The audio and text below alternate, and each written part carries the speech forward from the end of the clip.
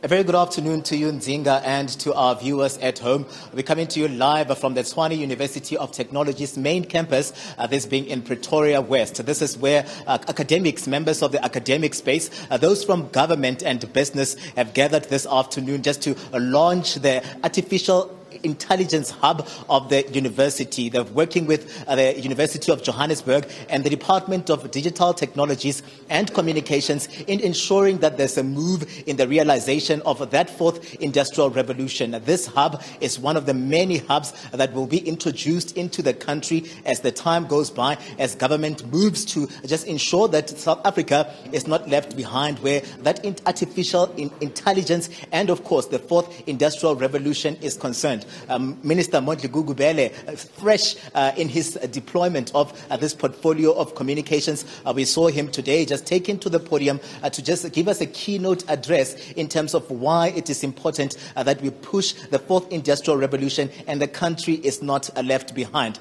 Just taken to the podium there, Nzinga, earlier on to give a keynote address around the fact that universities, institutions of higher learning, they should be positioned to come through as solution makers, and they need to work, of course, with those in the spaces of government, those in labor and business, to ensure as well that the country, South Africa, is not left behind where this fourth industrial revolution is concerned. They are, of course, going to also be having various panel discussions this afternoon to just speak about the importance of finding ourselves here and how this launch of the artificial intelligence will move through various departments, apex departments, health, they're talking about education, they're also talking about the finance, and they're just saying this will also just come through to help the government as well in the work that they've been doing to ensure that there's fourth industrial revolution. I'm just going to ask the professor from the Tshwane University of Technology to just come through and to join us. We're hoping that Minister Gungubele would join us, but it seems that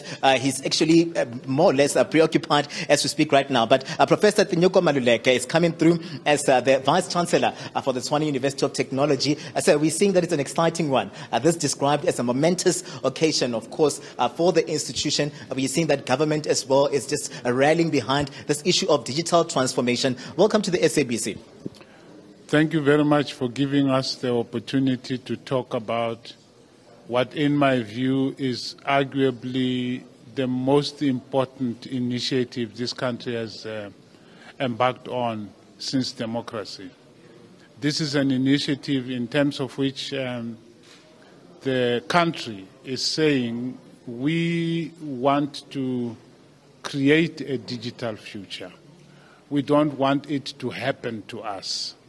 We want to take charge of our digital future. We don't want to become consumers of other people's digital futures, or even to become data for other digital futures elsewhere in the world. So I think that the establishment of the Artificial Intelligence Institute of South Africa is a very, very important step in the country.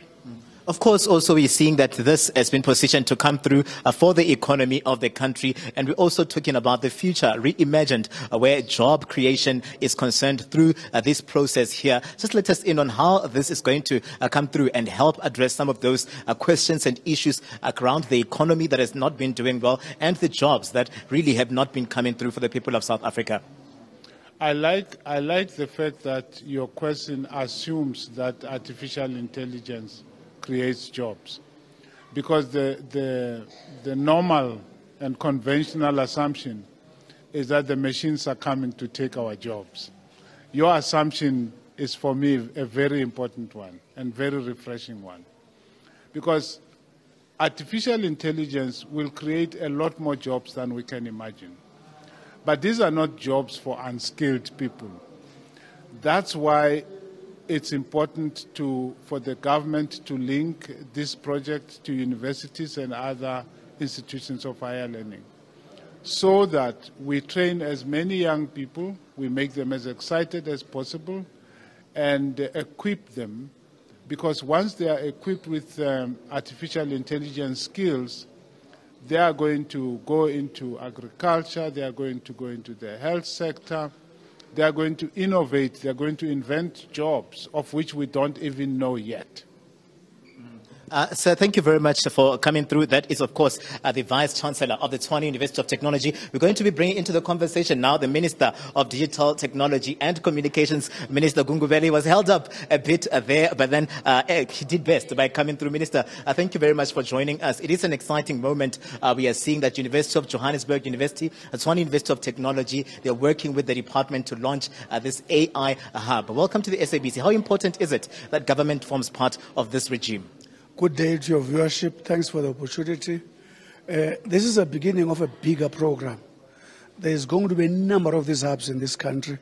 This is the start, UJ and TUT. The most critical thing about it, this is a moment in particular for young people, because this invention or this intervention is about improving the capacity of the people in an easier and more smarter way to actually sustain their living, because it's going to give them skills and capabilities to actually get exposed to a lot of data, a data that is going to give them new ideas, going to give them creativity.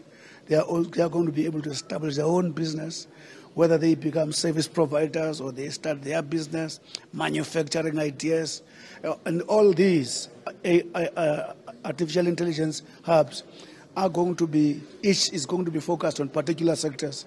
Like this one here is on automation, is health. The one in UJ, I think, is about mining and manufacturing. And to actually use catalytic projects in those particular, what we call sectors, to assist through those projects, opening up new ideas and how to make sure that we become, as an individual, competitive. You also contribute to the competitiveness of your country. And we're also excited that they are in universities, centers of learning, so that our centers of learning are service-oriented. Because one of the biggest challenges we have, we've been attacked in South Africa for producing qualifications which do not actually match existing, what we call, required jobs. For these hubs being centered or around these centers of learning, it's an opportunity for them to reconscientize themselves on a daily basis to work in a manner that is informed by the day-to-day needs of the country. Minister, thank you very much for your time. Minister Mondli Gungubele coming through there to just give us a sense of what is happening here today. It's really a hive of activity when you think about the fact that these are the first two universities that will be rolling out this process of artificial intelligence. But the hope and the aspiration of the Department of Communications and Digital Technologies is to ensure and see some of other universities within South Africa roll out this artificial intelligence, create hubs, link with certain industries to ensure that the economy is moving, because really what they are looking at here is to ensure that at least South Africa is not left behind where the fourth industrial revolution is concerned, and that digital transformation. Nzinga?